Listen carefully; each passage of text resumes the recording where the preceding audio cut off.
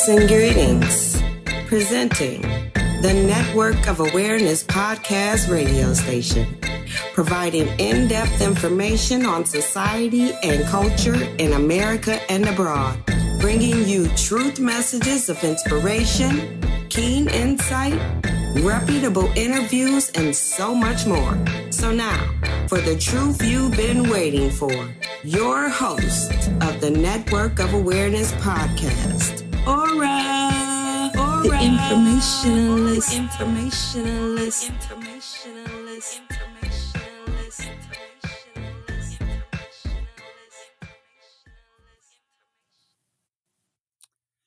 All right, peace and greetings, people.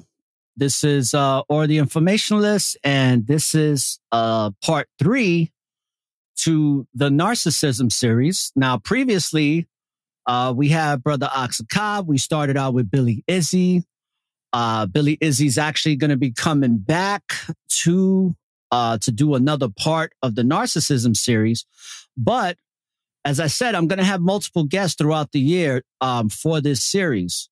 So today I have a great guest who actually has a lot of experience dealing with narcissistic people and recognizing a lot of the idiosyncrasies within a narcissistic behavior within an individual and different types of relationships that this individual has endured and has come out on the other side, which, as you've heard me say, not many people have.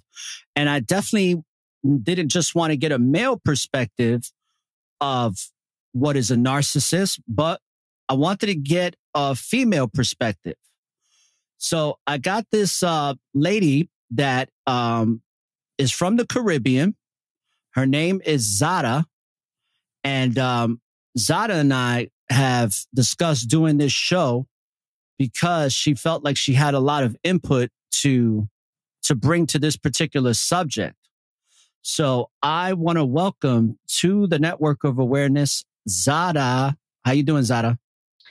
I'm doing good. Thank you for having me. All right. You're very welcome. And I really appreciate you coming on the show. I think you're going to add great value for the listeners for us to continue to educate about this thing called narcissism, which is really, like, in my opinion, I think it's an epidemic here in the United States. I'm pretty sure you've seen it, in the Caribbean, just around the world. I'm pretty sure it's an issue. But here in the United States, I feel like it's the breeding ground for narcissistic behavior to really flourish and thrive, especially when it comes to business. But it's becoming a big problem within women. Women are becoming very narcissistic these days, and those numbers are growing. But you as a woman have experienced this with men. So I want to tackle that. But this is a question that I ask every guest in regards to this topic before we even start talking about it. What does narcissism mean to you? Oh, to me, right, because everyone has their sort of definition and what they've experienced in their own personal lives to what narcissism is. For me, narcissism is somebody that has absolutely no regards to others' needs, their agendas. They are going after their goals and their agendas. So others' needs is not important to them at all. They are very manipulative people, and they will manipulate anybody they need to get to their goal, to get to their agenda. And someone who's completely indulged in their ego. I mean, people that they see they have little to no flaws. They're damn near perfect. And that's a narcissist to me. Okay, great answer. And it's always good to hear everybody's perspective on narcissism, especially those that have experienced it. And you have, based on my discussions with you, you have experienced it in relationships with men. And I'm pretty sure you've experienced it at work, in things that you've done. And I just want to first start off by saying, When did you first realize that you were dealing with a narcissist? So when I first realized it, I was pretty young. I was just getting out of high school. I was in high school at the time. So it was my senior year, and it was my very first serious relationship. And, things happened with this boy. And, I was just always thinking like, it's because we're young. It's because we're young. And this is why it's going on. He doesn't really realize what he's doing. We're in high school. I was giving chance after chance. And you kind of realize it. It took me a couple of months, but they will apologize for their mistakes. And you kind of have to realize in time, they will continue to do those same mistakes. Yes, they're young, but there's little to no control. They're impulsive. And I kind of just realized like, okay, these same mistakes keep happening. And I keep hearing things from others that whatever I'm thinking that that my ex was doing, it was just things that's going on in my head. I'm just kind of like making it up in my head like I'm crazy, like, and that's why you would keep giving this person chances, because it's like they put you in a cycle like, okay, you're just crazy. You're just thinking things up in your head. You're not actually, this is actually not happening, but it is. And you were being gaslighted a lot. I will be confronted. I'll confront my ex with these issues like, hey, I thought you said you wasn't going to do this anymore. Like, what's going on? Like, and then again, they'll apologize for that same mistake. But then in the background, they're kind of saying, okay, my ex she's going crazy. Like, she's saying I'm doing this and that, but you apologize for this that you're doing. So how could I be crazy if you're apologizing for that? That's when I realized, okay, I'm in a loop. At this point, I'm in a loop and I want to get out of the loop. And it took me a couple months, but for some people, it takes years. So, and I was really young. So I do give myself some slack for that. And that kind of just from that experience being so young, that happening to me, that set the bar for me for future relationships. So you said that you was very young when you experienced this. Being very young can work against you because you're somewhat impressionable and naive to the world because you haven't had enough experience. So I'm curious to know that what was it that helped you to get out so quickly at such a young age? Because you would think that at a young age, you're not mature enough to understand certain things the way you would if you had the experience to back it. So with your lack of experience at being, a teenager, what was the defining factor that helped you to get this person out of your life for once and for all? So that was happening in the background. Something happened in my family. My brother, he's no longer with us, but we would give him round the clock care. And my ex knew this. So with my brother, he was in an accident and he suffered a severe brain injury. We would give him round the clock care for 3 years. And my ex knew this and he saw the gravity of it. He would come over and see it. But you got to understand with a narcissist, no matter what you're going through in your personal life, they don't have capacity to empathize. It's little to no empathy. So I would see that was happening. Like he would go behind my back and start doing all these just immature, just continuously do these mistakes over and over. But what was going on in my personal life with my brother. And then after my brother passed away, he was still, he was kind of there for me. He was trying to be there for me and trying to show a little bit of empathy, the little tiny bit of empathy that he had, and then continuously try and get me into that loop again. And I was like, okay, so you see what was going on in my personal life. And then after my brother passed, you still wanted to do the same things. And that was like, okay, at this point, you're definitely not going to change no matter what. This person is definitely not going to change. And something as heavy as death in a family member, you would think like, okay, like this person's going to be fully there for me. He's supposed to be my significant other. He's supposed to be much more empathizing and not run off, be there for a little while and then run off and do the same things over and keep me in that loop. And I just didn't want to be in that loop and be a victim anymore. So I got out. I definitely got out of that for sure. That had to happen as well, you know, with my family member, like the death aspect and the grief of that. I was already grieving over that death. And then I had to continuously be hurt with what was going on with my significant other. I chose to put all my energy and healing into the grieving of my brother instead of having to grieve over this person that's never going to change. You just continuously have to heal and grieve and then pull me back into a loop. I was done at that point. What was the defining factor, though, in that process? Like, what was the final straw that broke the camel's back? Can you remember that? I would say putting me in that loop again. It was just, I guess, in my heart, I was already over it, but it was just that one more chance. And like I said, after my brother passed away, he was like definitely saying that he was going to for sure change and all that. And he saw how hard I was and he wanted to be in my life. That was all just talk. And, you know, we were very intimate and he liked to use that power over me.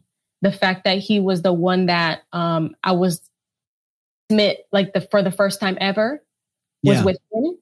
And he knew he had that power over me and that I was going to just stick beside him because, well, I have her wrapped around my finger. And then the very last time we were intimate, and then he kind of ghosted me.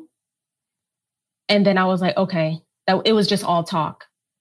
And then I was done. And then after a couple months later, he kind of tried to come back. And I was like, you done messed up. You really done messed up this time because I was done. It's interesting you say that because even like if the person's not a narcissist, I remember growing up and guys taking girls' virginity, so to speak, and using that to their advantage in the relationship. I remember that like it was yesterday, and even if they weren't narcissistic, it was still a manipulation play behind it because they knew that person was really into them because they shared something very special, which is, you know, having sex for the first time. And obviously sex being a spiritual thing, the woman is going to gravitate to that energy and take it very seriously because it's something that they're doing for the first time. So they hold it very near and dear and they think that guy is the one because they're the ones that they decided to do that with. So it doesn't surprise me that happened. By the way, for the people listening, I forgot to mention this. The title of this particular episode is going to be called Detoxing from the Toxic.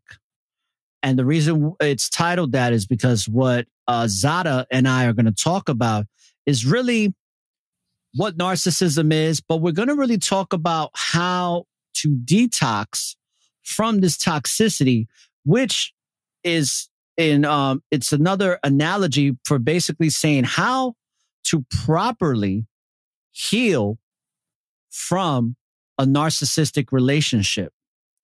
And this is any type of narcissism, how to properly heal. So with that being said, let's talk about the toxicity that a narcissist brings, right? We talked about the gaslighting a little bit, but let's talk a little bit more in depth with that because it seems like that's one of the biggest things or behaviors that a narcissist exhibits when in a relationship is the gaslighting. It's the constant putting down, the making you feel like you're going crazy because you're seeing things that are not adding up and you're questioning them on it.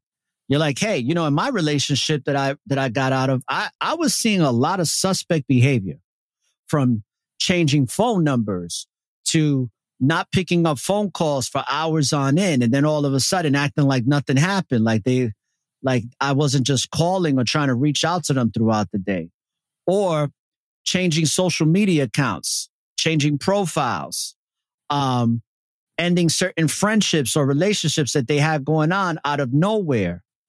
And, all these different behavioral patterns that I was seeing change up in a moment's notice made me start to question these things. And what happens is when you start to question a narcissist, they take it as disrespect, because they look at you like you shouldn't be questioning shit that they're doing.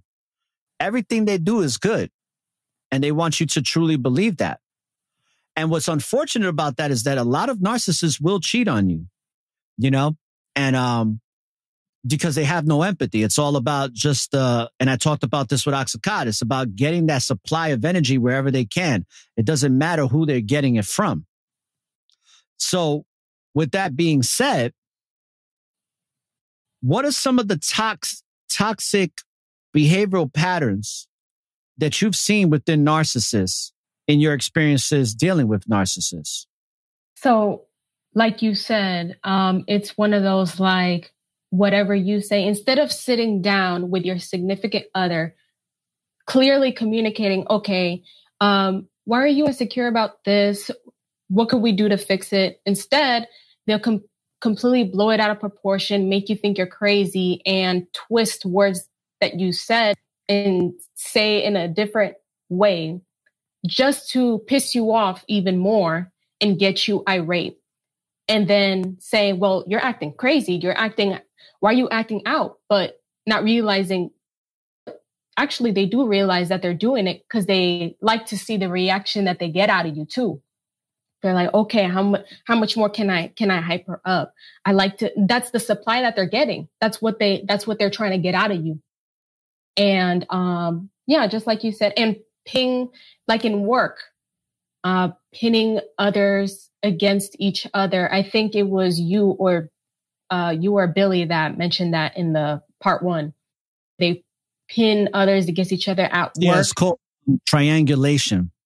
Yeah. And that was the main thing that I noticed, is the twisting of the words always.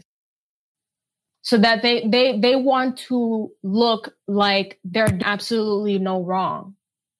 And it's extremely manipulative. What do you think in regards to the society that we live in here? Because you're now in the States, right? Even though you're from the Caribbean, you're not in the Caribbean right now, but that's where you're from. I know you've come to the States now, and it's a whole different culture out here from where you're originally from. When it comes to American society, as far as the United Shenanigans of America, what are some of the things that you've seen in culture that you feel like it's very supportive to it's condoning and kind of cultivating the narcissist, their behavior? We see going on social media. Like, social media is plays a huge part of it. It's so ego-centered on social media. And that's in the American society. It's how much clout can I get? Who do I have to know? And it's all about agendas. And that's what's going on a lot in America. People are trying to get to the top. And it's always been like that. But now more than ever, it's very heavily centered on clout, and it's very, how can I say? I'm having a brain fart. Well, just while you're having that brain fart, I thought it's interesting that you don't have social media accounts. I think that's a really good thing, because I was like that for a while. I didn't have any social media. I didn't get into social media until I was 41 years old. Now, I had a Facebook account for years, but it was a Facebook account that I only used to contact family that I couldn't get a hold of otherwise, especially some of my cousins. It's like, I can't get a hold of my cousin via text, but I can get a hold of my cousin via Facebook, which was insane. But that's the culture that I wasn't privy to because I kind of stood away from it. But I didn't get into social media until I started my network. And once I started my network is when I really started engaging in social media because I wanted to build my business and build notoriety through my business with social media and let people know what it is that I do and give them an opportunity to get to know it so that I can grow and market myself. That's what I use social media for, to market the network of awareness. But I think it's a good thing that you don't have social media because it's just a big distraction if it's not serving a very definitive purpose for growth. If it's just there to serve the ego, I think it's very unhealthy. It can be unhealthy, especially when you go on Instagram or whatever social media platform and you're just scrolling and scrolling. It's also distractions on social media. And it's a lot of comparing one against the other on social media too. That's a huge thing. Like just a lot of comparing, and ego-centered people love to compare others to them and always constantly trying to compete. What do you think about the morality when it comes to women these days? Do you think that there is any type of moral compass that women have in today's society? Because I feel like a lot of women don't have morality anymore, as well as men. Now, I'm not focusing on women, but I want to get the woman's perspective on that. What do you think about the morality of women these days, where it's almost like I feel like a lot of women don't have integrity. They don't have any high self-esteem of themselves. And they're very, very superficial and artificial in the way they want to look, especially to their image. Because the fake ass thing where they're taking fat from the stomach and putting it into the ass, it's like, it's almost like, especially in certain places around the United States, it's really huge, where that's a big thing. You got a lot of women that are getting breast implants. You got a lot of women that are getting, what is that called? Botox. The Botox thing is like, I think, and I think the Kardashians, I think the Kardashians really kind of set the tone for this superficial behavior because they became so popular in this behavior that they became the standard, right? Like they became the textbook standard for like, hey, if you want to be sexy and hot and get a lot of attention, this is the blueprint for you. And as some people may or may not know, and I'm not going to go too deep into it, but that's a witch's coven. They witches. They practice a lot of dark black magic and they suck a lot of energy from black men. You know what I'm saying? Like that's their thing.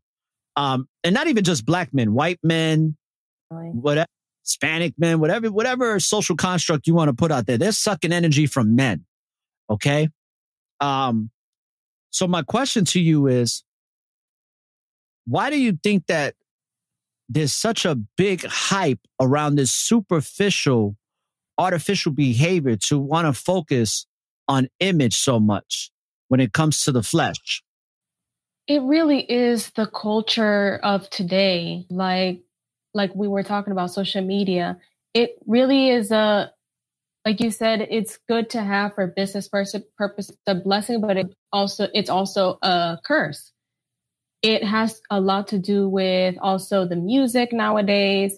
And like you said, certain celebrities have influenced young people's mindset as well. So when they see all of this, their goal is not to, be on a righteous path or be goal driven or, have a go-getter mindset. Well, I wouldn't say that either. It's more so like their goals are redirected into this ego-centered kind of, you know what I mean? Like the looks, the superficial, and there is morality in women, but it's rare nowadays.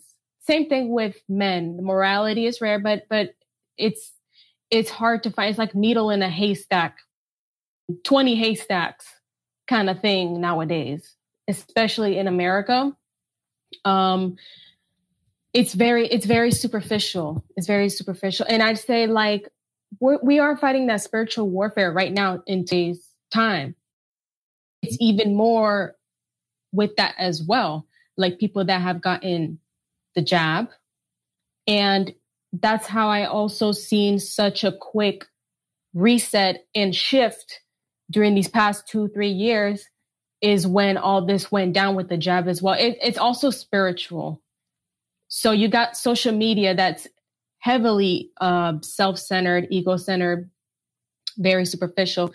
And then we're battling whatever we're battling on the spiritual side with the jab. And it has aspects to it, but in today's time, it's with the morality, integrity, you would really have to take your time and isolate and do inner work and be with yourself to find, or for the Most High to lead you to the person that you're supposed to be with. You really have to take your time because it's rare. It's really rare. Now, speaking of that, I'm glad you brought that up because that leads to my next question is one thing for me that I'm heavily focused on these days is not to become jaded. I don't want to become a jaded person. And I have been in the past before I even, from relationships that had nothing to do with narcissism. And now that I've experienced it, I'm like, damn, now, because of my age, I'm like, I'm not going to get jaded. Like that's not happening. I've worked too hard in my life to come to this point to allow myself to get that emotion or to feel that way because it's like taking 3 steps back from me and I refuse to become that person. But with all that being said, when it comes to dealing with narcissists and the things that you've experienced, things that I've experienced, what are some of the things that you can kind of be aware of when getting to know somebody, like some of the telltale signs that you might possibly be dealing with a narcissist or be dealing with a narcissist? So that way, for the people that are listening, if they're like in a process of dating someone or getting to know someone or even in a relationship, a long-term relationship as we speak. But what are the telltale signs from the jump for male or female that if they're getting to know somebody from the very first day, what are some tips and advice that you can give the listeners to let them know, hey, here are some things to be aware of when dealing with whoever you're dealing with? And if they're showing these types of signs or symptoms, then it's probably most likely that you're dealing with a narcissist. So I would say for me personally, a telltale sign that would have me running for the hills is if from day 1 or day 2, they are already telling you their whole life story. I'm not saying, not just like tidbits. They're exposing their whole life, their experiences from the past and their childhood and everything from the get-go. That's red flags right there because they're trying to reel you in, trying to gain your trust as quickly as possible. They like to move quick. They can only put up a persona for so long and a facade for so long before their true self is dying to come out. So they're going to try and expose everything so that you can start telling your stories and your past. So you kind of start getting a connection with them because you feel like you're getting real deep with this person. Oh my gosh, they're exposing themselves so quick. They're exposing everything that they've been through so quick. They trust me. They already trust me fast. Like, wow, since they're already telling me their stories, I might as well tell my stories, because, that trust is being built. A little too quick though. A little too quick. It's like, what? You don't know me though. Why are you telling me all this and you don't know me? It's so interesting you brought that up because I think that's where I failed at because I am an influencer and I have my podcast and my show. Is the relationship I got into, the person that I got in a relationship, they were listening to my show every day. So they knew a lot about me based on my show, because on my show, I'm somewhat transparent about my life experiences to help others in their life experiences. And it's something that I'm perfectly comfortable with for two reasons, because it's serving a greater purpose outside of myself, and because I really don't give a shit about what people think about me. You know what I mean? I've been like that for a long time. And that's one of the most liberating, fulfilling things that I've ever come to an understanding, is not caring about what other people think about me. And my biggest thing is, if I'm not doing something to hurt you, then I shouldn't give a shit about what you think about me. I don't care who you are. Right. I don't even care if you're my own mother. I don't even care what my mother thinks about me, you know, at this point in my life, or my father, my brothers, my whoever it is, even my own child. It's like, if I'm not doing nothing to hurt you, I can give two shits. And it's just interesting that you say that, because I feel like, because I'm so transparent, when I got into this narcissistic relationship, it moved very fast in that manner that you just described, because I already had a life story that was shared. So the person had a lot of tidbits about me that they can reference. So they felt like, hey, let me tell you everything about me. And then I felt like, oh, wow, you know, like, well, let me tell you more. And then I got caught up in that cycle. And it's just interesting how you broke it down, because that's exactly what happened to me. And I didn't even realize. I thought I was doing a good thing, but yet it was a bad thing. And it goes back to what I've been saying. And I know you heard that show with Billy Izzy, is that setting boundaries. Got to set healthy boundaries. You can't put all the cards on the table. You got to first see if the person's even worth playing with. If the person's even worth being at the table. And I think that's where I messed up. Or should I say, I know I messed up there. And I think that's another thing with the narcissists. They can't accept responsibility for their wrongs. Listen, if I'm wrong, I love to express how wrong I am when I am, because I know it's just going to help me grow, instead of acting like I didn't do nothing wrong or it wasn't that bad. And I think that's helped me out a lot. But with the narcissist, they can't do that. It's too much of a responsibility that they don't account. And I talked about this with Aksakai. I talked about this with Billy, and I'm talk about it with you. Accountability. What does, like, for you as a female, do you hold accountability in high regard? Yes, completely. And especially because I know in today's society, I know how women could be. For us, it's harder to take accountability. We just naturally are. Thank you for saying that. Thank you for saying that, because most women wouldn't say that. Yes. And for the most part, when you're in a relationship, the man is going to just agree and be like, yeah, babe, you know what? You're right. Because they don't really want to fight like that, you know. For us women, it's a little harder to take accountability. But for me, now that I've just experienced so much and that I've done so much inner work, I think accountability is emotionally mature as well. You're emotionally maturing when you're taking accountability, because that means you're able to criticize your own issues. You can go inside yourself. You could say, damn, I need to work on this. Why did I do this? I'm going to try my best not to do this mistake ever again. That's accountability.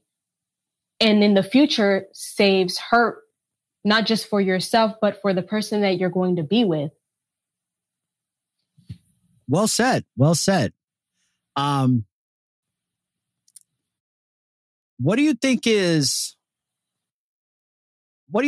like another telltale sign? Because let's talk about some of these telltale signs. You mentioned one, but do you have another one? Something to be aware of when getting to know someone, if they exhibit a particular behavior that is a sign that you're dealing with a narcissist?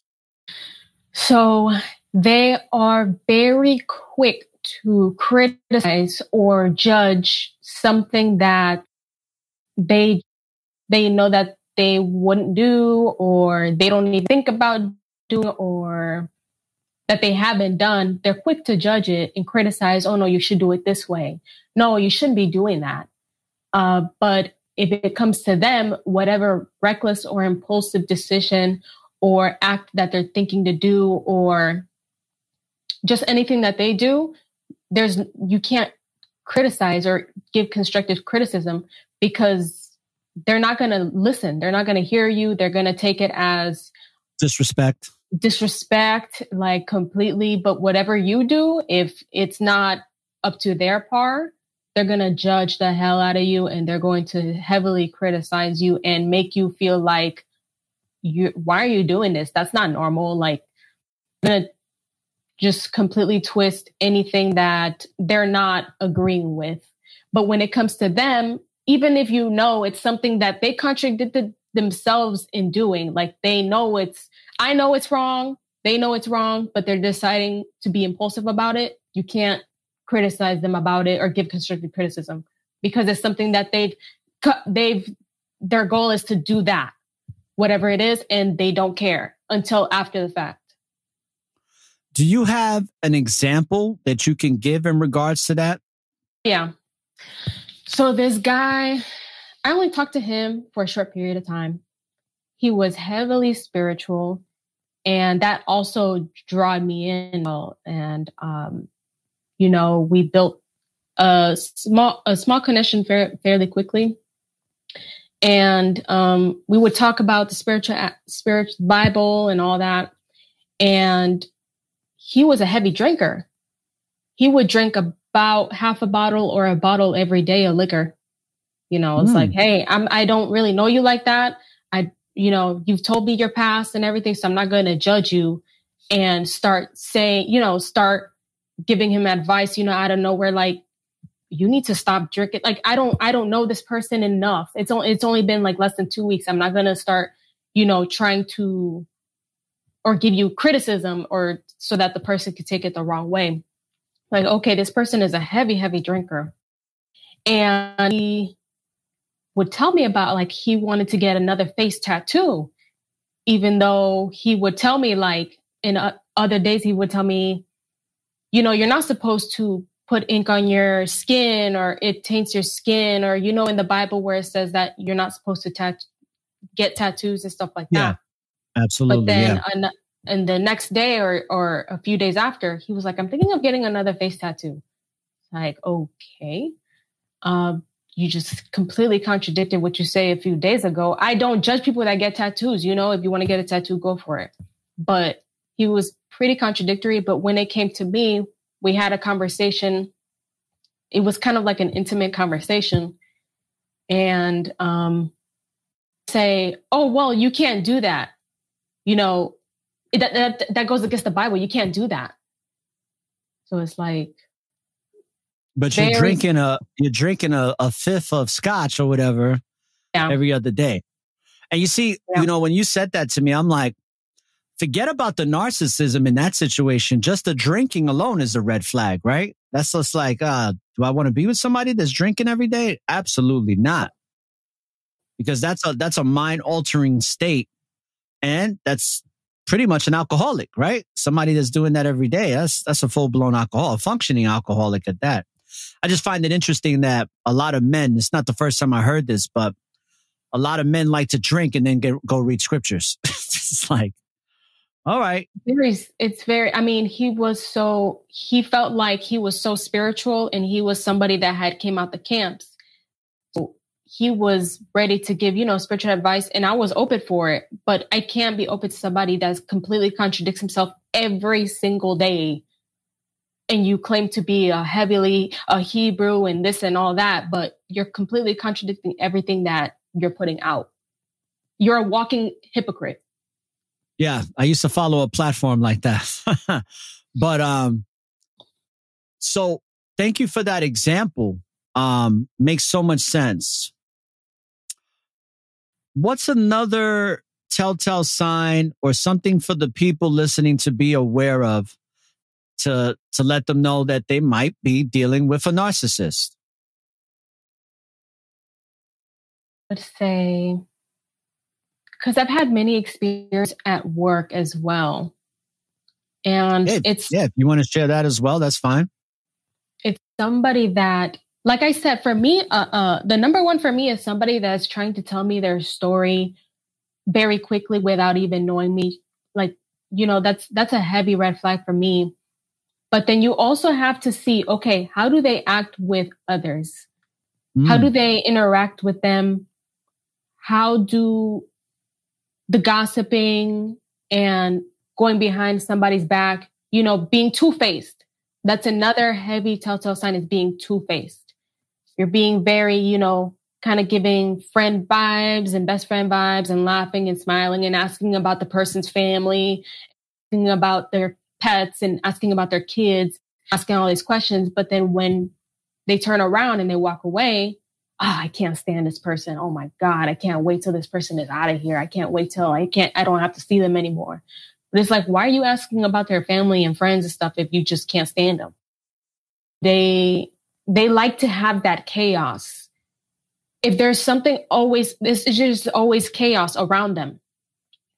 Every day there's always stress. They're always in a negative environment. And they're always like, well, I want to get out of this negative environment. I just don't want to be stressed anymore. But you see them actively participating in that negative environment. They're making it negative. And they're constantly doing it. So as soon as you said that, the first thing that came to mind was Donald Trump. Because I feel like, and I was having this conversation with my brother yesterday. I went out to eat with my brother, and I was just letting him know, I'm like, why he don't understand how so many people love this man. And I'm like, because we live in a narcissistic society here in America, and he's narcissism on steroids. He's like, he won his election. He won his election because he was selected, but on the outside looking in, he won his election through gaslighting all his opponents, whether it was male or female. Gaslighting on a level that we've never seen before in politics. And people were gravitating to that, especially so-called white people. They were loving this man like I've never seen before in my life. I mean, where I live, there's people that still got, Trump 2020 on their car. They still got pictures of him. They still got his Trump pen signs on their window sills. I mean, it's insane. But people gravitate to that type of behavior, and it's pretty pathetic. And somebody like him has gained so much respect and support because of being a narcissist. So I find it interesting that you say that, because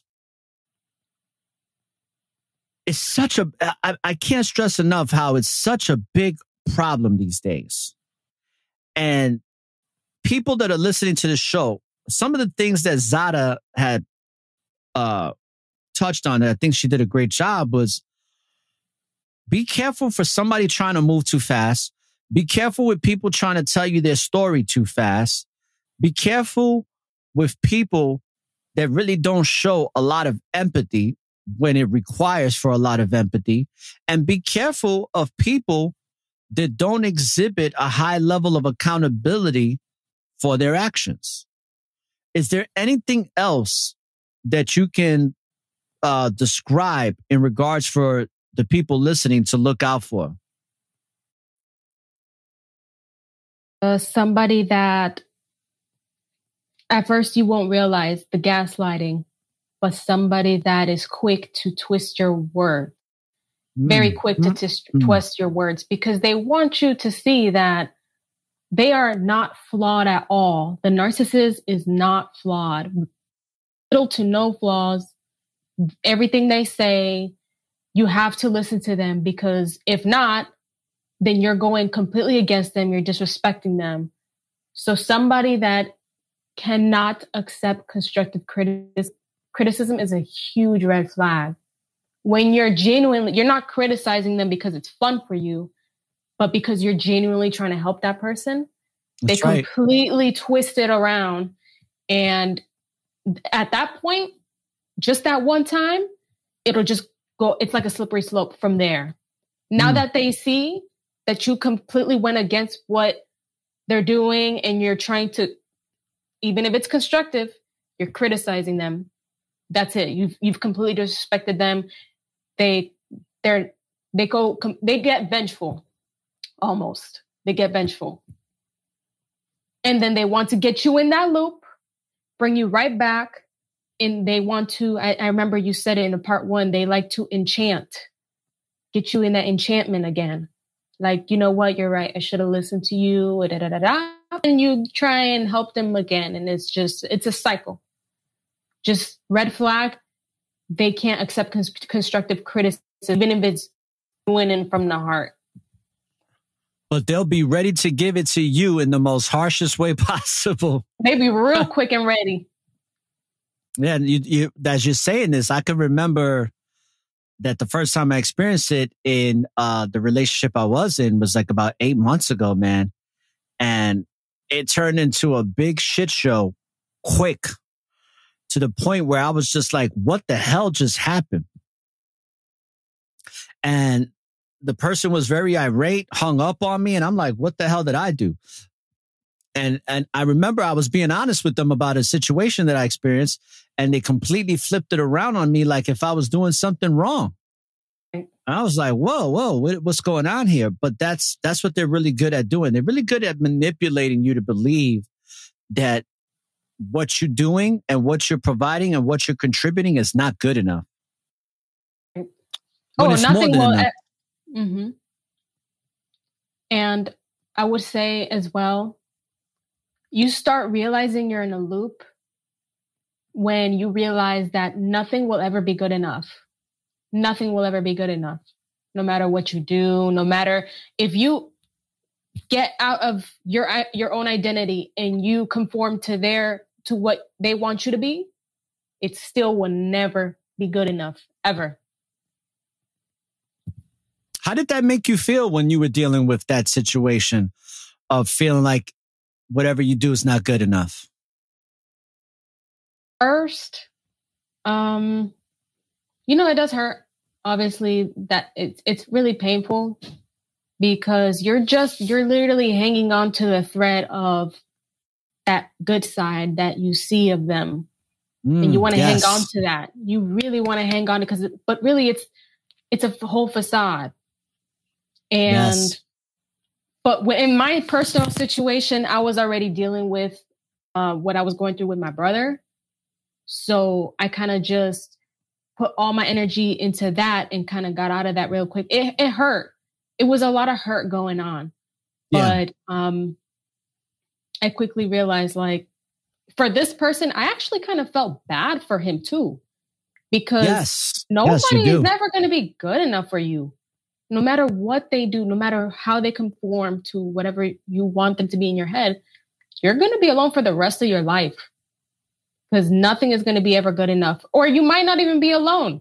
You might actually get somebody to be with you that's naive enough and, empathetic enough. And really, there are people, unfortunately, that stay for years and years. And it does happen. And they're genuinely good people that are trying to fix these people, and they see that enchanting side. They see that, but I know they can be good. And you got to realize at one point, even if it takes months or even if it takes years, you will never be good enough. So before that being said, what did you gain from this in your detoxing, right? Which is another code word for healing, detoxing from the toxic. What have you gained from this? Because I feel like I've gained so much wisdom and understanding of myself and understanding of how important it is to use discernment as well as setting boundaries.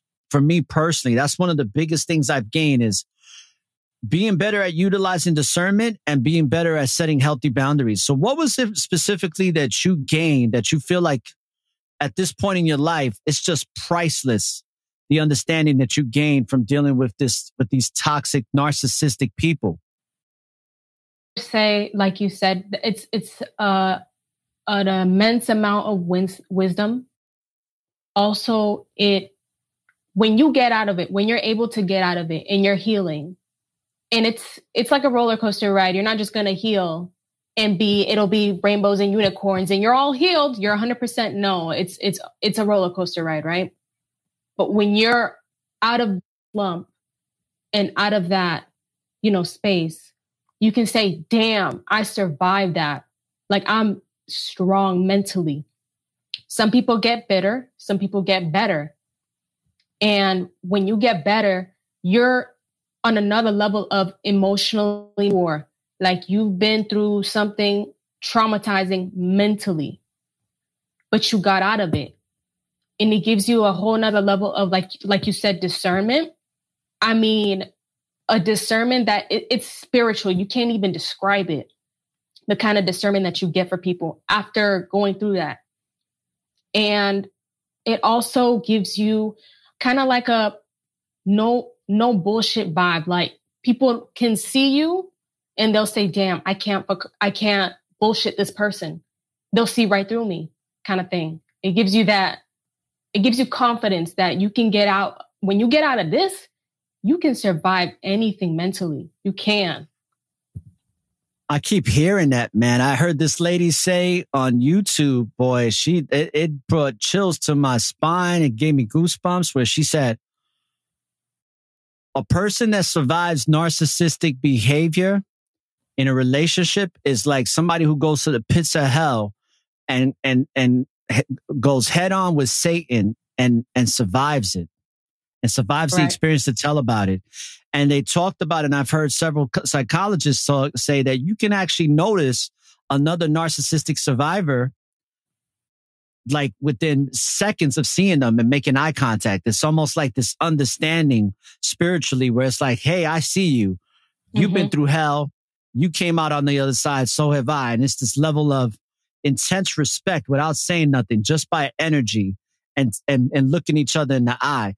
And I'm looking forward to that, to be honest with you, because I'm in my detoxing process and it's going to take a little while. It's not going to happen overnight, but at the same time, it will happen. I'm very confident in that.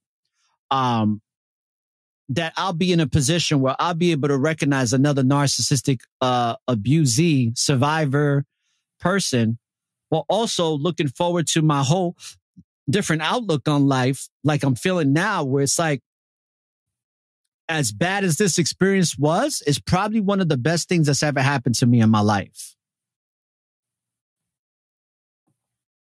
Do you feel the same way? Oh my gosh, yes. And also because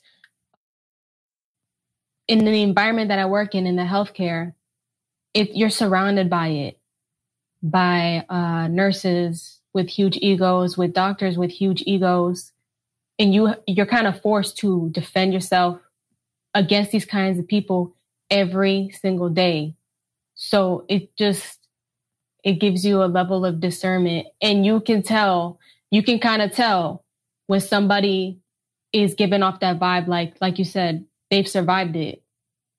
And I would give that off, and people respect you a lot more. So, do you feel like you have more respect for yourself being a survivor of narcissistic abuse? Definitely. And I'm proud of the boundaries that I have up, so that once you come across that to the level and just constantly different personalities of narcissism, because I didn't know this from your part 1 episode, but there's different kinds of narcissists. And I've experienced every kind of narcissist, not just in relationships, but in work. And it just gives you like power to yourself that you can identify it very quickly. After experiencing it so much, you can identify it and put those walls up and boundaries up. And you're like, this person can never get close to me and hurt me to the point that I've experienced before. And it's a power to yourself, and it's respect for yourself. You value your boundaries. You value your respect. And people respect you for that. Like, damn, I can't get one up on, or I can't get one up on him. What do you think is the most powerful thing about your character now, based on your experiences dealing with narcissists, that you truly feel like confident that it's at a high level now in regards to your character? Like, what's one thing that you took from surviving narcissistic abuse that you now hold near and dear and that you carry with you spiritually and it shows within your personality? What would that one thing be? Pretty sure there's a couple, but what would the one most important thing to you be as far as something that you gain, the wisdom that you gain that you now exhibit and are living, or should I say, there's something that's now part of you that they won't never leave you, something that's built the strength in your character now, that when somebody meets you and says, Zada, there's something about Zada that this and this and that that's very powerful. Is there one thing that you've gained from surviving narcissistic abuse that has helped you tremendously moving forward in your life? I would say for me, for the top, and anybody could tell you that meets me, I respect my boundaries, and anybody could tell you that, okay, I could tell you cannot mess with her. She gives off that no bullshit vibes. Don't come to me with that bullshit. And spiritually, I have to put up the boundaries for my energy as well. You're not only putting up your boundaries for your relationships, for work, you're putting up boundaries from other people's energies. At the end of the day, it comes down to spirituality. Once you invite those energies into your life, your spirit is affected heavily. So it's a vibe that you cannot come to me with that disrespect, that manipulation, because the discernment comes in very quickly. And my boundaries, I will not put down my boundaries for anyone just because I feel like, okay, this person is checking off boxes that I'm looking for in a person. And you're just going to put down your boundaries for that person just because they checked off a couple boxes. No, you got to go with your discernment as well, your boundaries. And like you said, you have your boundaries. Now it's on another level. The respect you have for your boundaries. And that's where I'm at now. And that's what I've gotten out of it the most, is that no matter who comes in and checks off a couple boxes, I'm still not going to put down my boundaries. It's at a spiritual level. My gut has to talk to me and be like, okay, after a while, this person is really, I really feel like this person is genuine. And now it's rare to see somebody and feel that from somebody, that their intentions in there, everything is pure. You have to be super careful nowadays.